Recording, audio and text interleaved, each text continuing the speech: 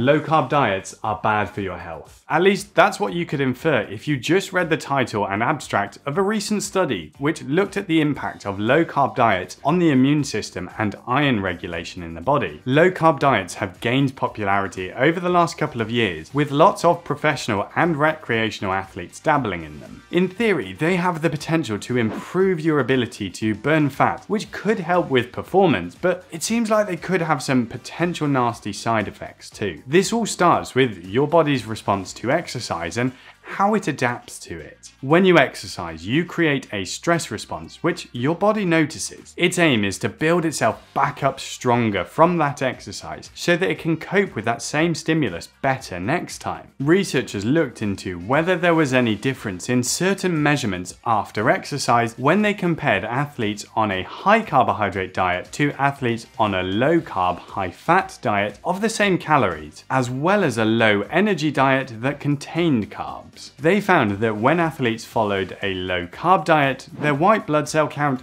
cortisol, and the level of hepcidin, which is a hormone involved in the absorption of iron, were all significantly higher after exercise compared to their baseline results. The potential consequences of this is that a low carb diet could lead to a weakened immune system and mean athletes become iron deficient. These things are obviously bad, so I wanted to understand whether this could really be the case. If you're new here, by the way, then hey, my name's James and I'm a registered sport and exercise nutritionist and love to talk about all things related to food, science and sport. So, the study in question recruited 28 male elite racewalkers to participate during a 4-week training camp, which contained 2 6-day dietary phases. At baseline, all athletes went on a high carb and high energy diet as a control diet, of which 75% of their daily calories were carbohydrates. On day 6 of this diet, they completed a 25-kilometer race walking test where their blood was taken to determine their iron regulation,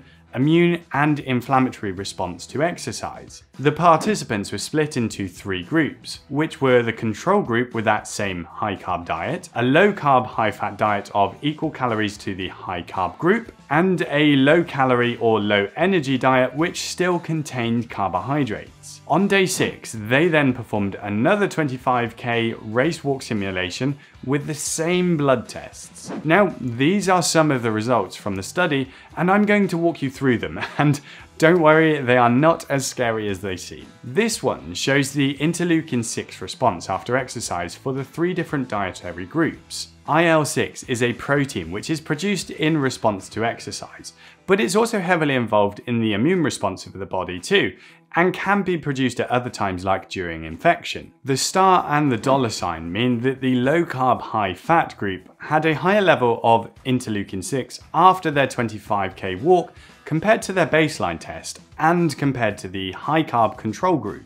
Now, this graph shows the hepcidin concentrations for the 3 groups. Hepcidin is a hormone which controls how much iron can be absorbed from your intestines, and essentially the higher your hepcidin level, the less iron you can absorb. This star means that the low carb high fat group had a significantly higher level than their baseline testing when they consumed a high carb diet. This graph shows the white blood cell count of the groups, and again, this shows a significantly higher post-exercise level in the low carb high fat group compared to their baseline, but also a larger response after exercise compared to the control and the low energy group. Finally, this graph shows that the low carb group had a significantly higher cortisol after exercise compared to their baseline testing. At baseline testing, both the low carb and low energy groups had a significant decrease in their cortisol levels after exercise compared to their fasting level on the control diet. Now, we need to talk about what these results actually mean, what context we can apply them in, and whether they are actually important. Let's talk about iron regulation and what impact the low carb, high fat diet might have on this. The results of this study demonstrated that a low carb diet caused an increase in hepcidin levels. Because higher levels of hepcidin mean that less iron is absorbed from the intestine, there is a potential that this could cause athletes on a low carb diet to be more prone to iron deficiency. This isn't great and can lead to a myriad of problems. Now, over the short term, this isn't really an issue because 6 or 7 days isn't going to make a significant difference to your iron stores. But if you think that an athlete might be following a low-carb diet for weeks, months, or even years, this becomes a much more significant issue. If iron absorption continued to be worse over the long term, then these athletes may need to focus on iron-rich sources at mealtimes away from exercise, or consider something like an iron supplement. If not, athletes on a low-carb diet could then develop iron-deficient anemia, which, as well as being bad for endurance exercise performance, is also bad for health generally. This study also demonstrated that the 6-day low-carb diet caused a higher white cell count and cortisol level after exercise compared to the control and low energy groups. This in itself might not be a good thing because it might mean athletes become more susceptible to infection. However, we need to look at the findings in context. Although they were elevated compared to their baseline findings by up to 100%, they were only slightly above the range that's clinically normal. So it's actually quite possible that this has no clinical relevance, especially over the short term. This is also only a very small part of the immune system and doesn't give the whole picture. For example, a different study by the same group of researchers found that adherence to a low-carb diet reduced other parts of the immune system over the short term, but after 31 days, it had returned to normal. This highlights that we need to be careful about what conclusions we draw from this study, and in my opinion, this data about the immune system isn't particularly useful in isolation. It only highlights that we need to understand it further and gather more information. We're going to talk about the practical takeaways in a moment, but first we should talk about the length of this study because it's both a good and bad thing. The study itself was over 4 weeks, but the dietary periods were only over 6 days. 6 days isn't a long time, especially if you're trying to understand the long-term consequences. And as I mentioned, does this 6 days really represent the long term? And is 6 days enough to cause ketogenic adaptation that make it a fair study? Well, first up, we do know that you can induce ketosis and adaptation within that time frame. There's some great data out there that has shown this in previous trials, so I don't think that is an issue. The bigger problem is whether things do change again over a longer period of time as more time is spent adapted to a certain diet. And here's the really tricky part. This study did show that there were potential issues with the low-carb diet for athletes. Whilst having more data is brilliant, we have to consider the ethical considerations here. How ethical is it to put an athlete on a prolonged diet which could actually have negative health effects? Studies like this are needed to start scoping the issues so that we can understand where more research is needed and how to approach it.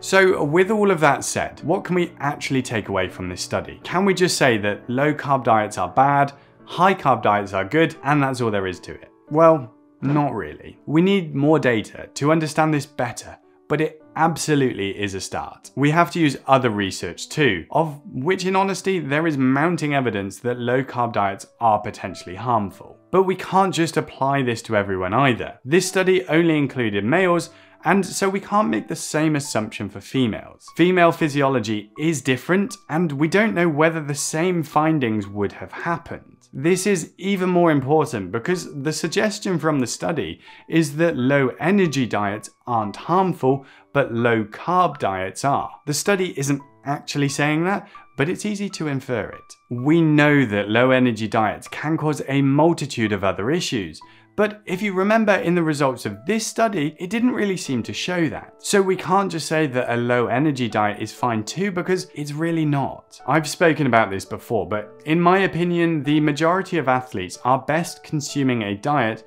with plenty of carbohydrates to fuel their training. At this point in time, I've seen very little positive research about low carb diets in relation to exercise, but there is so much positive evidence for carbs. I think trying low carb diets just leads to underfueling whilst searching for marginal gains which might not even be there. It's better to just fuel your training well, stay healthy, and train consistently over the long term. So, as a bit of a sum up, we can't take the results of this study and just generalize with it, but it does add to the growing body of evidence demonstrating detrimental effects of low carb diets. Now, I'd love to know if you have any experience with low carb diets, so let me know in the comments. Otherwise, I've put a couple of videos here for you to watch which explore similar topics, and I think you'll find them interesting.